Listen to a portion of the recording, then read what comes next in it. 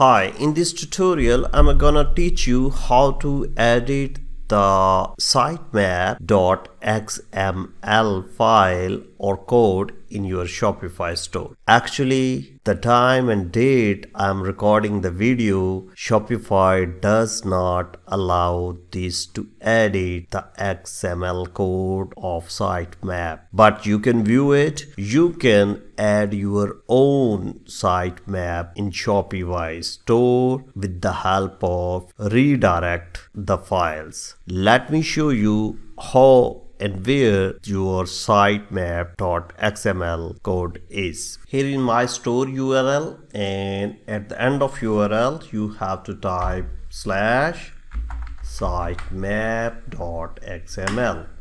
Here we go. Here is the code of my Shopify sitemap.